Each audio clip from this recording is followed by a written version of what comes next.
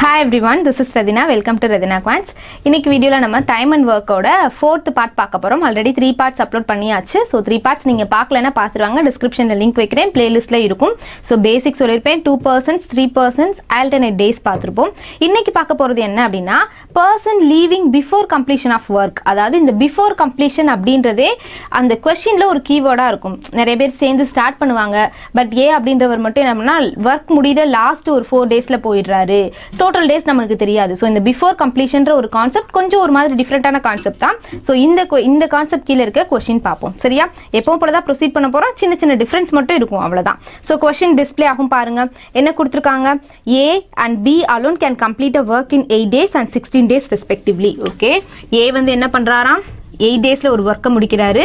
B வந்து அதே வர்க்க 16 daysல முடிக்கிறாங்களாம். அடுத்து பாருங்க, they start working together but A leaves 4 days before completion of the work அப்படினு சொல்லிட்டாங்க. அதாவது ரெண்டு பேரும் சேர்ந்து ஸ்டார்ட் பண்றாங்க.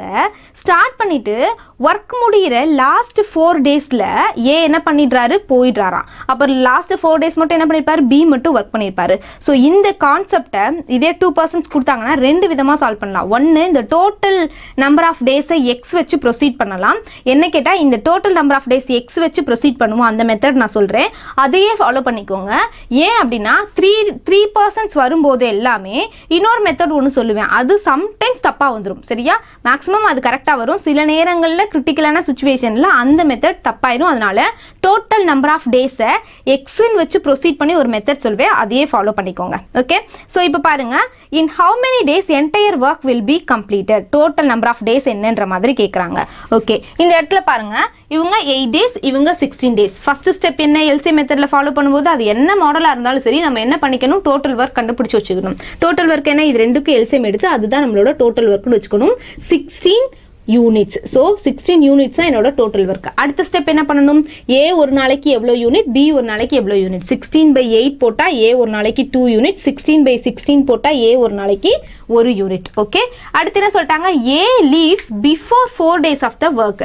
இப்போ நம்ம கண்டுபிடிக்க போறது என்ன அப்படின்னா டோட்டல் நம்பர் ஆஃப் டேஸ் தான் கண்டுபிடிக்க போறோம். ஸோ அந்த டோட்டல் நம்பர் ஆஃப் டேஸை நம்ம என்னன்னு வச்சுக்க போறோம் அப்படின்னா எக்ஸ்ன்னு வச்சுக்க போறோம். இதுல ஏதோ ஒரு பர்சன் வந்து வெளியே போயிடுறாருல, சரியா? அந்த பர்சனை மட்டும் விட்டுட்டு மற்ற பர்சன்லாம் என்ன பண்ணுவாங்க அப்படின்னா இந்த எக்ஸ் டேஸ்க்கும் ஒர்க் பண்ணுவாங்க. இந்த கான்செப்ட் நல்லா புரிஞ்சுக்கோங்க. இப்போ ஏபி ரெண்டு பேர் இருக்காங்கன்னா இங்க ஏ போட்டுக்கோங்க, இங்க பி போட்டுக்கோங்க. அடுத்து இங்க பாருங்க, இங்க அவங்களோட எஃபிஷியன்சி போடுங்க. ஏயோட எஃபிஷியன்சி என்ன? 2, பியோட எஃபிஷியன்சி என்ன? 1. ஓகே, அடுத்து இங்க டைம் போடுங்க. ஸோ எஃபிஷியன்சிக்கு அப்புறம் டைம் போட போகிறோம். நல்ல கவனிங்க, இந்த டைம் போடும்போது யார் வெளியே போகிறாங்கன்னு சொல்லிட்டாங்க? ஏ வந்து ஒர்க் முடிகிற 4 நாளைக்கு முன்னாடி போயிடுறாராம். சரியா? அப்போ டோட்டல் டேஸை நான் வந்து எக்ஸ் டேஸ்ன்னு வச்சா ஏ எத்தனை நாளைக்கு ஒர்க் பண்ணியிருப்பாரு? கடைசி 4 நாள் மட்டும் ஒர்க் பண்ணியிருக்க மாட்டார். கரெக்டாக? அப்போ ஏ எவ்வளோ நாள் ஒர்க் பண்ணியிருப்பாரு? எக்ஸ் -4 டேஸ்க்கு ஒர்க் பண்ணியிருப்பாரு. அவர் எவ்வளோ டேஸில் வெளியே போகிறாரோ அத்தனை டேஸை மைனஸ் பண்ணிடுங்க. அப்போ ஏ வந்து ஒரு நாளைக்கு 2 யூனிட்டு, ஆனால் அவர் எவ்வளோ டேஸ்க்கு ஒர்க் பண்ணியிருப்பாரு? எக்ஸ் -4 டேஸ்க்கு ஒர்க் பண்ணிருப்பாரு. கடைசி 4 நாள் ஒர்க் பண்ணிருக்க மாட்டாரு. பி எவ்வளவு டேஸ்க்கு ஒர்க் பண்ணிருப்பாரு? பி ஸ்டார்ட் பண்ணதுல இருந்து கடைசி வரைக்கும் இருக்காருல, அப்ப பி என்ன பண்ணிருப்பாரு? இந்த டோட்டல் எக்ஸ் டேஸ்க்கும் ஒர்க் பண்ணிருப்பாரு. சரியா? அடுத்து பாருங்க, இப்போ ஒர்க் கண்டுபிடிங்க. ஒர்க் கண்டுபிடிக்கணும் நம்ம என்ன பண்ணணும்?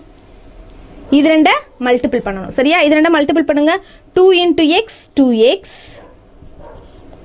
2 × 4 -8. கரெக்டா? இது ரெண்டு மல்டிபிள் பண்ணி எழுதிருங்க. அடுத்து இவங்க என்ன பண்ணிருப்பாங்க? ஒரு நாளைக்கு 1 யூனிட். அப்ப எக்ஸ் டேஸ்க்கு 1 × x எக்ஸ்ன்னு வந்துருமா? ஸோ இவங்க முடிச்ச யூனிட்டையும் ஆட் பண்ணா எனக்கு என்ன கிடைக்கும்? டோட்டல் ஒர்க் கிடைக்குமா? டோட்டல் ஒர்க் எவ்வளோ? 16. நல்லா கவனிச்சுக்கோங்க. இவங்க 2 யூனிட்ஸ் முடிக்கிறாங்க. எவ்வளோ டேஸ்க்கு? எக்ஸ் -4 டேஸ்க்கு. அப்போ இது ரெண்டும் மல்டிபிள் பண்ணா ஏ முடிச்ச யூனிட் கிடைக்கும். இந்த யூனிட்டையும் ஆட் பண்ணா எனக்கு எவ்வளோ கிடைக்கும்? 16 கிடைக்கும். இதுக்கப்புறம் எக்ஸோட வேல்யூ கால்குலேட் பண்ணிட்டீங்கன்னா முடிஞ்சிடும். சரியா? நான் இன்னொரு மெத்தடு சொல்றேன். அந்த மெத்தட் வந்து 3%ல ஒரு சில क्वेश्चनக்கு தப்பா ஆயிருது. சரியா? அது வந்து எப்படின்னா அந்த ரெண்டு பேர் வந்து இடிக்கிற மாதிரியான ஒரு क्वेश्चन கொடுத்துட்டாங்கன்னா அந்த இடத்துல தப்பாயிருது. அதனால நீங்க இந்த மெத்தடை கடைசி வரைக்கும் ஃபாலோ பண்ணிக்கோங்க. இது ரொம்ப ஈஸி தான். ஸோ இப்போ பாருங்க, 2x + x 3x வந்துருமா? ஸோ இந்த -8 அந்த சைடு பேசினா +8 24 ஆயிருமா? அப்போ எக்ஸோட வேல்யூ என்ன வரும்? 24/3 = 8 டேஸ்ன்னு கிடைக்கும். ஸோ எக்ஸோட வேல்யூ என்ன? 8 டேஸ். சிம்பிளா? கிளியரா? புரியுதா? இதே மெத்தட் ஃபாலோ பண்ணிக்கோங்க. இதுவே ரொம்ப ஈஸி தான். ஸோ இன்னொரு மெத்தட் என்ன அப்படின்னா நல்லா கவனிச்சுக்கோங்க. ஸ்டார்ட் பண்ணுறது யார்? A and B. கடைசி ஒரு 4 நாள் 4 டேஸில் யார் மட்டும்தான் இருக்கா? பி இருக்காங்க. பி ஒரு நாளைக்கு எவ்வளோ யூனிட்ஸ்? 1 யூனிட்ஸ். அப்போ லாஸ்ட் போர்ஷன் என்ன ஆயிருக்கும்? 4 யூனிட் முடிச்சிருப்பாங்க. ஸ்டார்ட் பண்ணும்போது என்ன பண்ணியிருக்காங்க? ஏபி 2 பேர் ஒர்க் பண்ணியிருக்காங்க. 2 பேர் எவ்வளோ யூனிட்ஸ் முடிப்பாங்க? 3 யூனிட்ஸ் முடிப்பாங்க. இந்த டோட்டல் யூனிட்ஸ் எனக்கு 16ன்னு தெரியும். இது 4 முடிஞ்சிருச்சு. அப்போ எனக்கு இங்கே கண்டிப்பாக எவ்வளோ இருந்திருக்கும்? 12 யூனிட்ஸ் முடிச்சிருந்துருக்கணும். ஸோ இந்த 12 யூனிட்ஸை 3 முடிச்சா எவ்வளோ டேஸில் முடிப்பாங்க? 4 டேஸில் முடிப்பாங்களா? இது டேஸ், இது வந்து எஃபிஷியன்சி, இது வந்து ஒர்க்கு. ஸோ 3 முடிச்சா ஒரு 4 டேஸில் முடிக்க முடியும். 4 + 4 டோட்டலாக 8 டேஸ். கிளியரா? 2 பர்சன்ஸ்க்கு நீங்கள் இந்த மெத்தட் கூட ஃபாலோ பண்ணிக்கோங்க, தப்பு வராது. ஆனால் 3 பர்சன்ஸ் பண்ணும்போது சம்டைம்ஸ் தப்பாயிரும். சரியா? என்ன சொல்லியிருக்கேன்னு புரியுதுல? டோட்டல் வந்து ஸ்டார்ட் பண்ணும்போது 2 பேர் ஸ்டார்ட் பண்ணுறாங்க, கடைசியாக பி மட்டும் ஒர்க் பண்ணுறாரு. அவர் வந்து கடைசி 4 நாள்னு சொல்லிட்டாங்களா, அதனால கடைசி 4 நாள் பி மட்டும் ஒர்க் பண்ணியிருப்பாரு.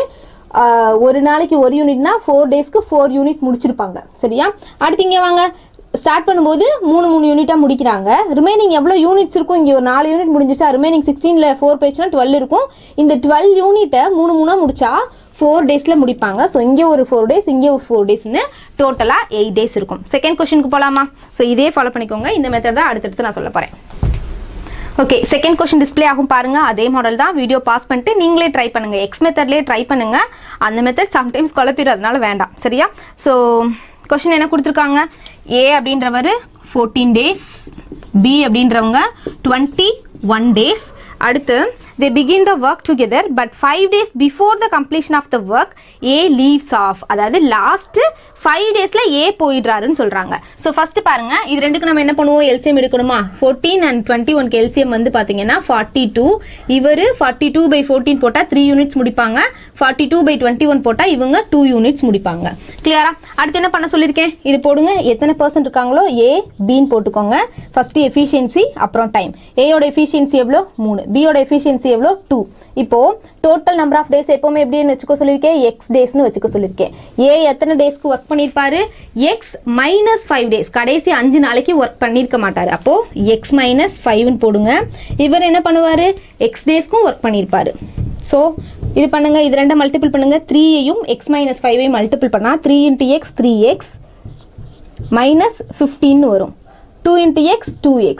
இது ரெண்டையும் ஆட் பண்ணா, இந்த யூனிட்ஸையும் ஆட் பண்ணா எனக்கு என்ன கிடைக்கும் அப்படின்னா இந்த 42 கிடைக்கும். அடுத்து என்ன பண்ணுங்க? 3x + 2xனா 5x - 15 = 42. அப்போ 5x வேணும்னா இந்த 42 அந்த பக்கம் போகும். இந்த 15 அந்த பக்கம் போகும். 42 + 15 = 57 வந்துருச்சு. 5x = 57. அப்போ எக்ஸோட வேல்யூ வேணும்னா என்ன பண்ணணும்? 57 / 5. அப்போ 1 2/5 கிடைக்கும். ஸோ 11 2/5 டேஸில் இந்த ஒர்க்கு முடியும். கிளியரா? Option B 11 2/5 days. இதுவே ஈஸியாக தானே இருக்குது. அந்த மெத்தட் போட்டு கன்ஃபியூஸ் பண்ணிக்க வேண்டாம். எவ்வளோ பெரிய கொஷினாலும் இந்த மெத்தட் ஈஸியாக தான் இருக்கும். என்ன பண்ணணும்? எஃபிஷியன்சி எழுதணும். ஒவ்வொரு பர்சனும் எவ்வளோ டேஸ்க்கு ஒர்க் பண்ணியிருக்காங்கன்னு பார்க்கணும். எப்போவுமே இந்த டோட்டல் நம்பர் ஆஃப் டேஸை எக்ஸ் டேஸ்ன்னு வச்சுக்கோங்க. நம்ம கிட்ட கேட்குறது எக்ஸோட வேல்யூ தான் கேட்பாங்க. அதாவது இந்த ஒர்க்கு வந்து டோட்டலாக எவ்வளோ நாள் நடந்துச்சு அப்படின்னு தான் கேட்பாங்க. ஒருவேளை எத்தனை நாளைக்கு ஒர்க் பண்ணுறாரு கேட்டாங்கன்னா நீங்கள் என்ன பண்ணிக்கணும்? எக்ஸோட வேல்யூ 11 2/5 டேஸ். அதுலேருந்து நான் 5 மைனஸ் பண்ணிட்டேன், எனக்கு என்ன கிடைக்கும்? 6 2/5 டேஸ்க்கு ஏ ஒர்க் பண்ணியிருப்பார். இதுதான் கான்செப்ட். எக்ஸை கண்டுபிடிச்சிட்டு என்ன கேட்குறாங்களோ அதுக்கேற்ற மாதிரி ப்ரொசீட் பண்ணுங்க. தேர்ட் கொஸ்டின் போலாமா? ஓகே, தேர்ட் கொஸ்டின் டிஸ்பிளே ஆகும். நீங்களே சால்வ் பண்ணுங்க. இது நோட் பண்ணிக்கோங்க.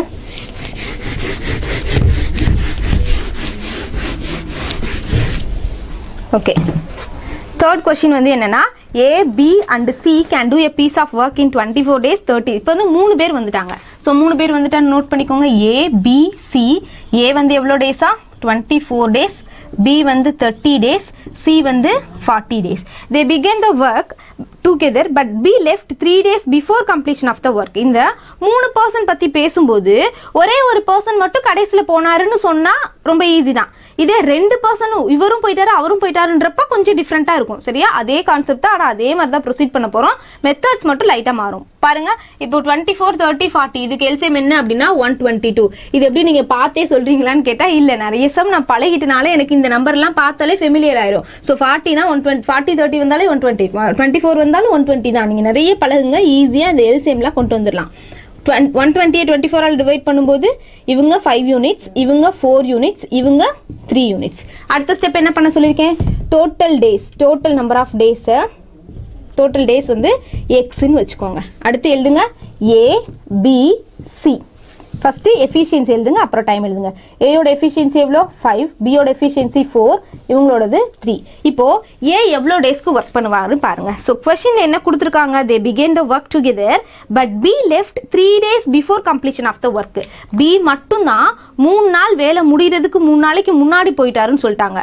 அப்போ ஏயும் ஃபுல்லாக ஒர்க் பண்ணியிருக்காரு, சியும் ஃபுல்லாக ஒர்க் பண்ணியிருக்காரு. அப்போ ஃபுல் நம்பர் ஆஃப் டேஸை நான் எக்ஸ்ன்னு வச்சுக்கிட்டேன்னா ஏ வந்து எவ்வளோ டேஸ்க்கு ஒர்க் பண்ணியிருப்பாரு, எக்ஸ் டேஸ்க்கு.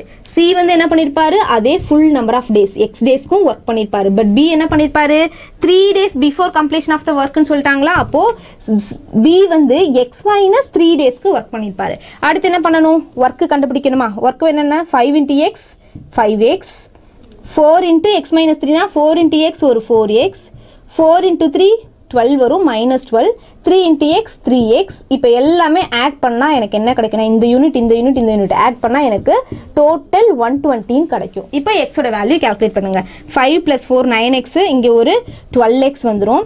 இந்த -12 அந்த சைடு போயிடுச்சு அப்படின்னா +12 ஆகி 132 மாறிடும். அப்போ எக்ஸோட வேல்யூ வேணும்னா என்ன பண்ணணும், 132 டிவைடட் பை 12. நல்லா பாருங்க, 1ஐயும் 2ஐயும் ஆட் பண்ணால் எனக்கு ஆட் பண்ணி நடுவில் ஒரு நம்பர் போட்டிருக்காங்களா அப்படின்னா இது 11 into 12ன்னு அர்த்தம். ஸோ இதை கேன்சல் பண்ணிங்கன்னா 12ஆல் கேன்சல் பண்ணால் 11 கிடைக்கும். ஸோ இதுக்கான ஆன்சர் என்ன அப்படின்னா 11 days. நம்மகிட்ட கேட்குறது என்ன கேட்குறாங்க,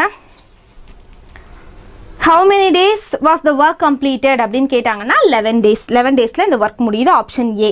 ஒருவேளை இந்த கொஸ்டின்ல பி எவ்வளோ நாளைக்கு ஒர்க் பண்ணியிருப்பாருன்னு கேட்டால் என்ன பண்ணணும், இது 11, பி என்ன பண்ணுறாரு எவ்வளோ டேஸ்க்கு x - 3 daysக்கு ஒர்க் பண்ணுறாரு. அப்போ 11 - 3 8 daysன்னு ஆன்சர் பண்ணணும். ஓகேவா, நெக்ஸ்ட் கொஸ்டின் போகலாமா. 4th கொஸ்டின் பாருங்க. ஓகே, 4th கொஸ்டின் என்ன கொடுத்துருக்காங்க, ABC can complete work separately in 24, 36, 48 days. So A, B, C எவ்வளோ, இவங்க 24, இவங்க 36, இவங்க 48 days. Okay, they started the work together but C left after 4 days of start. A left 3 days before completion of the work. In how many days work will be completed? இந்த question பாருங்க, start பண்ணி கொஞ்ச நாள் கழிச்சு ஒருத்தர் போறாரு, வேலை முடியறது கொஞ்ச நாளைக்கு முன்னாடி ஒருத்தர் போறாரு. 2 டாப்பிக்கையும் மிக்ஸ் பண்ணி கொடுத்துருக்காங்க. இதுல கொஞ்சம் கேர்ஃபுல்லா இருங்க சரியா. ஸோ இப்போ நம்மளோட ஃபர்ஸ்ட் ஒர்க் என்ன, இது 3க்கும் எல்சிஎம் எடுத்து அந்த ஒவ்வொரு பர்சனோட 1 day ஒர்க் கால்குலேட் பண்ணி வச்சுக்கணும் கரெக்டா. ஸோ இப்போ இது 3க்கு எல்சிஎம் என்ன வரும்னு பார்த்தீங்கன்னா 144 வரும் சரியா.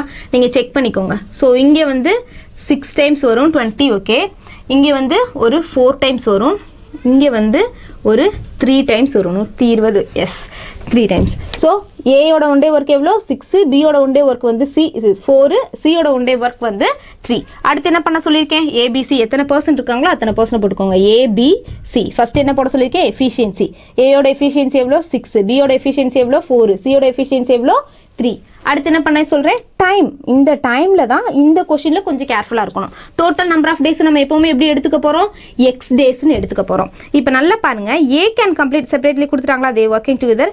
சி லீவ் ஃபஸ்ட்டு ஒரு இன்ஃபர்மேஷன் கொடுத்துருக்காங்க, என்ன பாருங்கள், but see left after 4 days of start பண்ணி ஒரு 4 நாளில் சி போயிடுறாரு. அப்போ சி வந்து எவ்வளோ நாள் தான் ஒர்க் பண்ணுறாரு, ஜஸ்ட் 4 days தான் ஒர்க் பண்ணுறாரு. அப்போ டைரெக்டாக நான் இங்கே என்ன பண்ணிடுவேன், சி வந்து 4 daysன்னு போட்டுருவேன் சரியா. அடுத்து பாருங்க, and A left 3 days before completion of the work.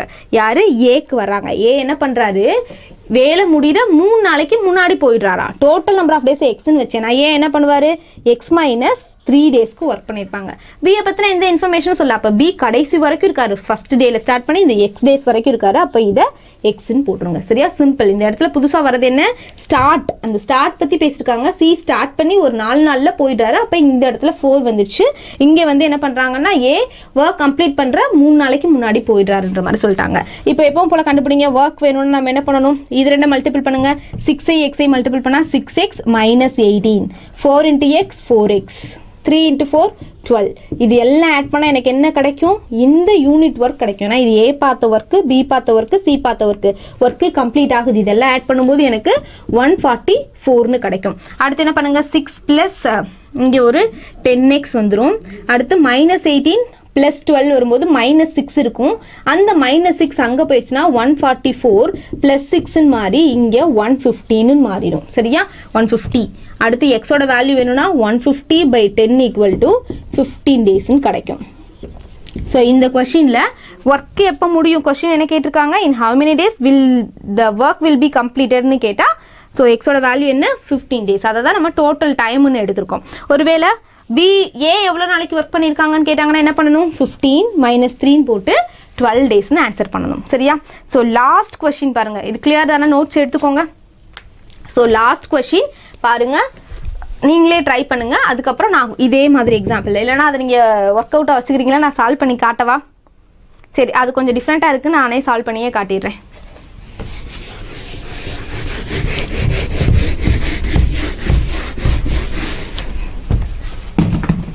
Okay, என்ன கொடுத்துருக்காங்க, ஏபிசி 3% பற்றி தான் பேசியிருக்காங்க. ஏ எவ்வளோ, பி எவ்வளோ, சி எவ்வளோ டேஸ்ன்னு எழுதுங்க.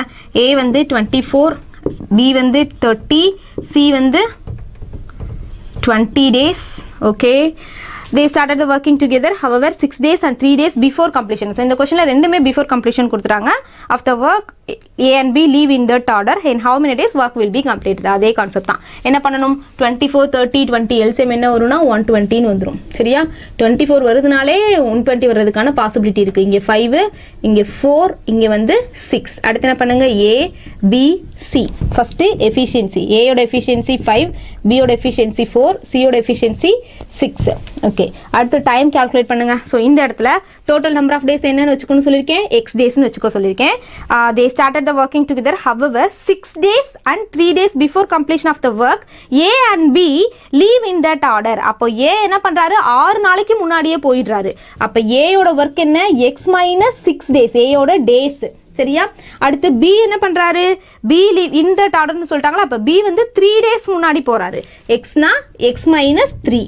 சியை பற்றி எதுவுமே பேசல, அப்படின்னா சி தான் கடைசி வரைக்கும் இருந்திருக்காரு. அது டோட்டல் எக்ஸ் டேஸ் அன்னைக்கும் சி தான் இருந்திருக்காரு. ஸோ அடுத்து என்ன பண்ண ப்ரொசீட் பண்ணுங்க, 5 into x 5x - 30. அடுத்து இதை மல்டிபிள் பண்ணுங்க, 4x - 12 6x. எல்லாம் ஆட் பண்ணுங்க. எல்லாம் ஆட் பண்ணால் எனக்கு என்ன கிடைக்கும், இந்த 120 கிடைக்கும். சரியா, டோட்டல் ஒர்க்குக்கு டோட்டல் யூனிட்ஸ்க்கு நம்ம அஷ்யூம் பண்ணியிருக்கோம், யூனிட்ஸ்க்கு வச்சுக்கணும். அடுத்த ஸ்டெப் என்ன வரும், 5 + 4 15x -42 ஈக்குவல் டு 120 கிடைக்கும்.